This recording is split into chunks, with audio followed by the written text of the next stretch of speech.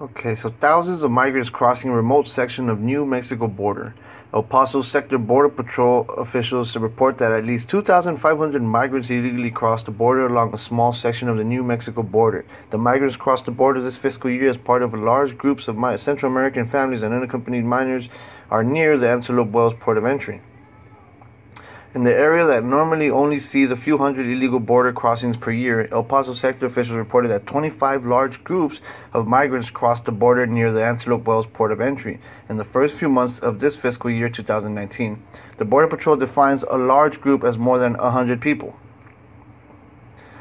Here we could... No, I don't think I can play a video because then it's going to get copyrighted. This small section of the border is patrolled by agents assigned to the Lordsburg Station. Due to the remoteness of this area, agents are assigned to work from Camp Bound's forward operating base at Antelope Wells, New Mexico.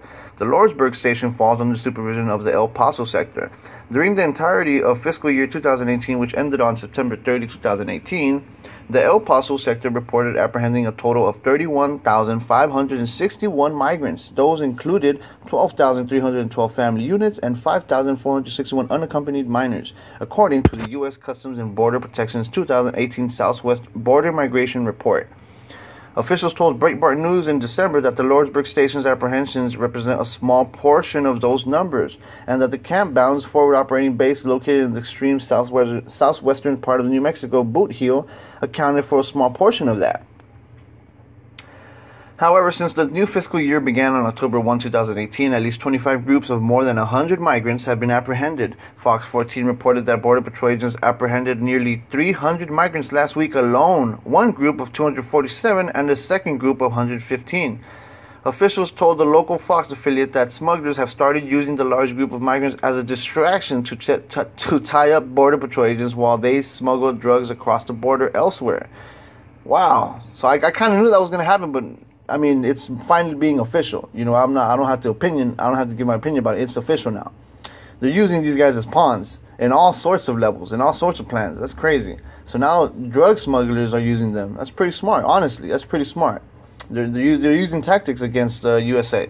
Officials said that about the same time the agents engaged with this very large group of migrants, drug smugglers reportedly moved a load of 265 pounds of marijuana across the border west of Antelope Wells.